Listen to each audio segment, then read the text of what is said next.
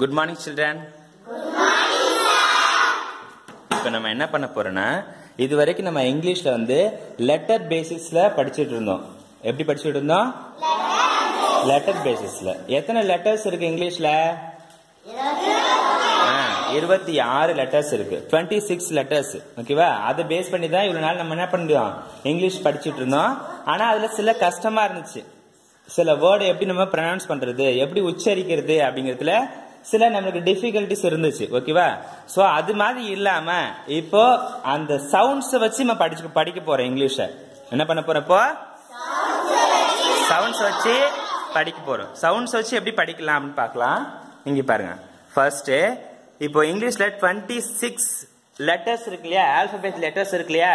26 letters இருக்கு. அந்த 26 letters எத்தனை சவுண்ட்ஸ் ப்ரொடியூஸ் பண்ணது அப்படின்னு பார்த்தாக்கா 44 சவுண்ட்ஸ். How many letters?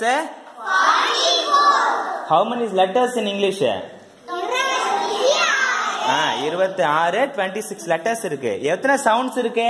44. எத்தனை சவுண்ட்ஸ் இருக்கு? 44 சவுண்ட்ஸ் இருக்கு. சரிதானா? எத்தனை சவுண்ட்ஸ் இருக்கு? 44 சவுண்ட்ஸ். ரைட். அதுல பேசிக்கா முதல்ல இந்த PHONETICS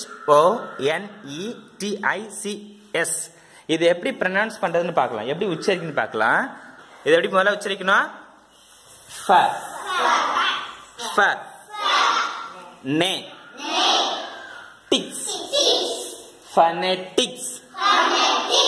இத பெரும்பாலும் எப்படி உச்சரிப்பாங்கன்னா phonetics அப்படின்னு உச்சரிப்பாங்க. அது தப்பான உச்சரிப்பு. ஓகேவா? எப்படி உச்சரிக்க கூடாது?